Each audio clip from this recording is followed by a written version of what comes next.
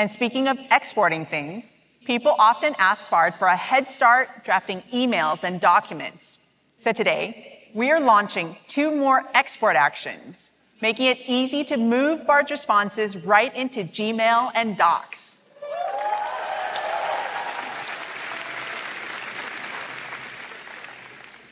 So we're excited by how quickly Bard and the underlying models are improving, but we're not stopping there.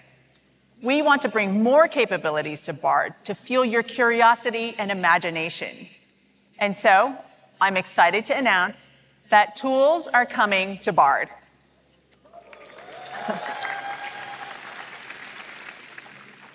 As you collaborate with Bard, you'll be able to tap into services from Google and extensions with partners to let you do things never before possible.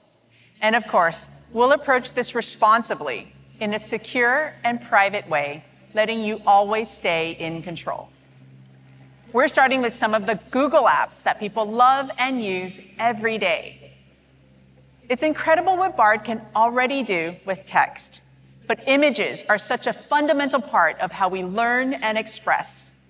So in the next few weeks, Bard will become more visual, both in its responses and your prompts. So if you ask, what are some must-see sites in New Orleans?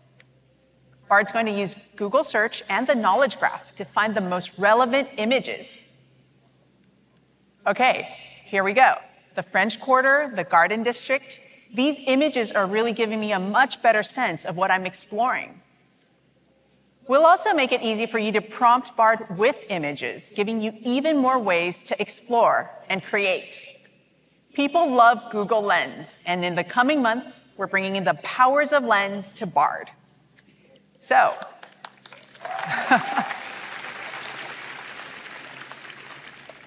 if you're looking to have some fun with your fur babies, you might upload an image and ask Bard to write a funny caption about these two. Now, Lens detects that this is a photo of a goofy German Shepherd and a golden retriever, and then Bard uses that to create some funny captions.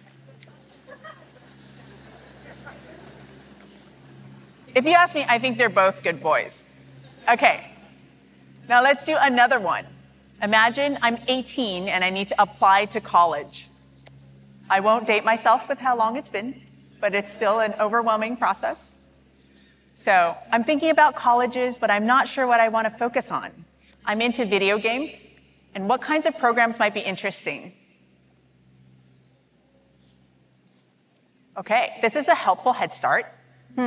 Animation looks pretty interesting.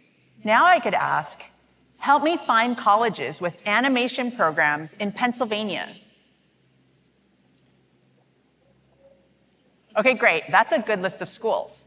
Now to see where these are, I might now say, show these on a map. Here, Bard's going to use Google Maps to visualize where the schools are.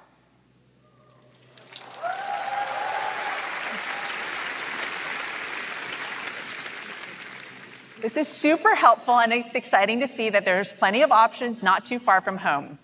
Now let's start organizing things a bit. Show these options as a table. Nice. Structured and organized, but there's more I want to know. Add a column showing whether they're public or private schools.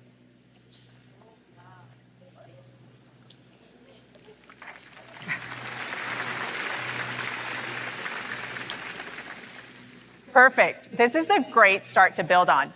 And now let's move this to Google Sheets so my family can jump in later to help me with my search.